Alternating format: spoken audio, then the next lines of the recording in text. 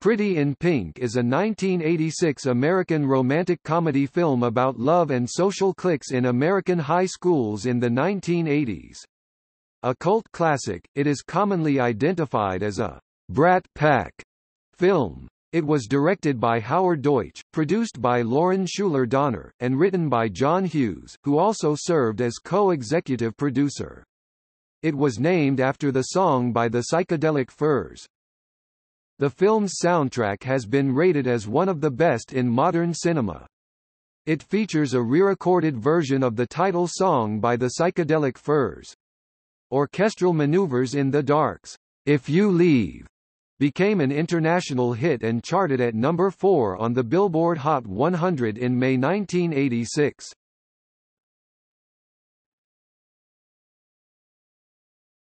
Topic. Plot.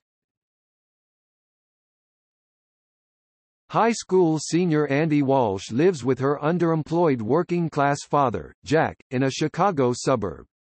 Andy's best friend, Phil "Ducky" Dale, is in love with her, but is afraid to tell her how he truly feels.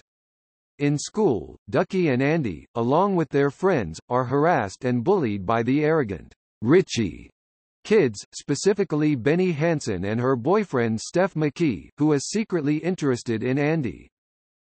While working after school at Trax, a new wave record store, Andy starts talking about her school's senior prom to her manager Iona, who advises Andy to go, despite not having a date. Blaine McDonough, one of the preppy boys and Steph's best friend, starts talking to Andy and eventually asks her out. On the night of the date, Andy waits for Blaine at Trax, but he is late. Ducky comes in and asks Andy to go out with him, but she ignores him. Feeling like she got stood up, Iona gives Andy a pep talk, while Ducky, still oblivious, asks what's wrong. When Blaine arrives, Ducky is upset and starts an argument with Andy, with Ducky trying to convince her that Blaine will only hurt her. Ducky storms off and Andy goes on with her date. Blaine suggests going to a house party Steph is throwing, but Andy is treated poorly, and bullied by everyone, including a drunk Steph and Benny. Andy, in turn, suggests going to the local club, where they discover Iona sitting with Ducky, who is hostile towards Blaine. After another argument with Ducky, Andy and Blaine walk out of the club. Andy, feeling that their night didn't go so well, tells Blaine that she wants to go home, but when Blaine offers to take her home, she refuses, admitting that she doesn't want him to see where she lives. She eventually allows him to drop her off and he asks her to the prom, which she accepts and they share their first kiss. Andy visits Iona at her apartment the next day to talk about the date. Meanwhile, Blaine, pressured by Steph, begins distancing himself from Andy. Jack comes home one night and surprises Andy with a pink dress he bought for her. Questioning how he was able to afford it, Andy tells him that she knows he has been lying about going to a full-time job. They have a big argument until Jack breaks down, revealing that he is still bitter and depressed about his wife having left him. At school, Andy confronts Blaine for avoiding her and not returning her calls. When asked about prom, he claims that he had already asked somebody else but had forgotten. Andy starts calling Blaine a liar and tells him that he is ashamed of being seen with her. Andy runs away as a teary-eyed Blaine leaves, with Steph criticizing Andy. Ducky overhears Steph and attacks him in the hallway.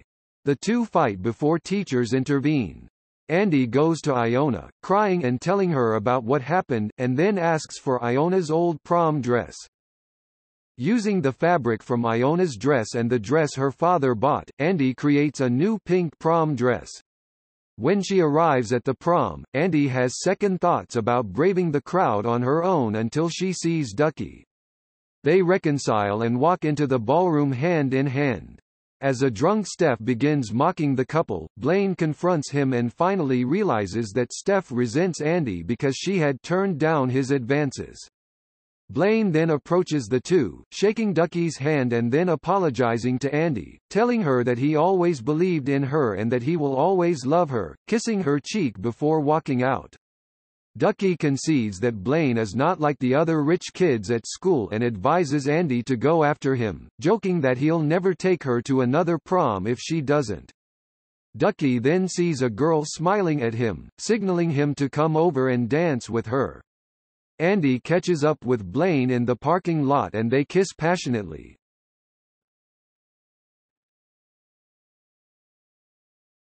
Topic: Cast. Charlie Sheen was originally considered for the role of Blaine, but Ringwald convinced the filmmakers to cast McCarthy for the role instead.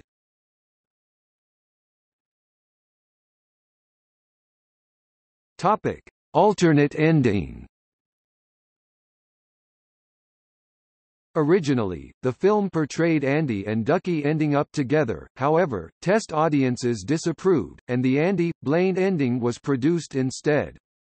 Orchestral Maneuvers in the Dark had selected "Goddess of Love" from the album The Pacific Age for the original ending. With only 2 days before going on tour, OMD wrote, "If You Leave," in less than 24 hours for the newly re-shot Andy-Blaine ending.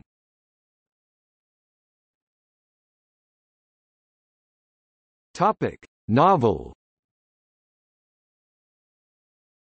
The film was adapted into a novel, written by H. B. Gilmore and Randy Racefield and released in 1986.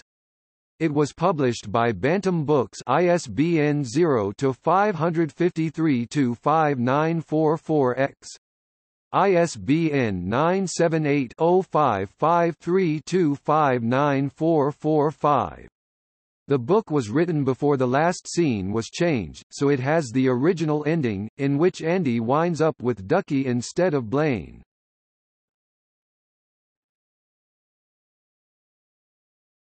Topic: Release. The film was the top-grossing film for the week of March 12, 1986. The film earned $6.1 million during its opening weekend and $40.5 million during its theatrical run. It was the 22nd highest-grossing film in 1986.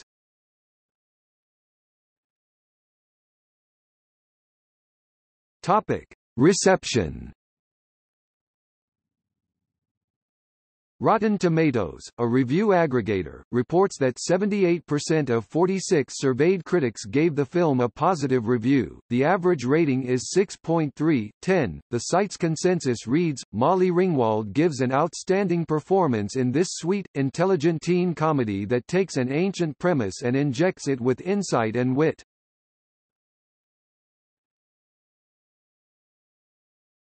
Topic: Legacy. The main cast of Pretty in Pink was featured in the October 15, 2010 issue of Entertainment Weekly, whose theme was cast reunions for landmark films and television shows. Topic: Soundtrack. Like previous films by John Hughes, Pretty in Pink featured a soundtrack composed mostly of new wave music. While director Howard Deutsch originally intended the film to primarily contain theme music, Hughes influenced Deutsch's decision to use post-punk music throughout the film. The title song by the Psychedelic Furs acted as a bit of inspiration for the film and was re-recorded specifically for the film's opening sequence in a version that was less raw than the original. It was released in 1981 for the album Talk Talk Talk. Left of Center was remixed by Arthur Baker. The first track, If You Leave, by Orchestral Maneuvers in the Dark, was written in 1985 in advance specifically for the film. In addition to their song Shellshock, New Order also had an instrumental version of Thieves Like Us, and the instrumental Elegia appear in the film but not on the soundtrack. The Rave-Ups, who do appear in the film performing Positively Lost Me and Shut Up from their Town and Country album, do not have any songs on the soundtrack album. Nick Kershaw's Wouldn't It Be Good appears as re-recorded by former Three Dog Night vocalist Danny Hutton's band, Danny Hutton Hitters. Also noteworthy is the inclusion of Echo and the Bunnymen Bring on the Dancing Horses, which, according to the liner notes of the CD release of the band's compilation album Songs to Learn and Sing, was recorded specifically for the film. The film also includes Otis Redding's Try a Little Tenderness, which actor John Cryer's character Ducky lip-syncs to in the film, The Association's Cherish, and Talk Back's Rudy. These three tracks do not appear on the official soundtrack. The soundtrack was released on vinyl in 1986. It was re-released in 2013 as a limited edition on pink-colored vinyl.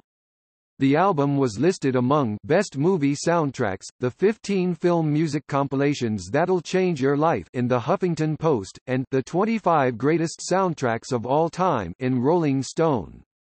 AllMusic rated it 4 stars out of 5.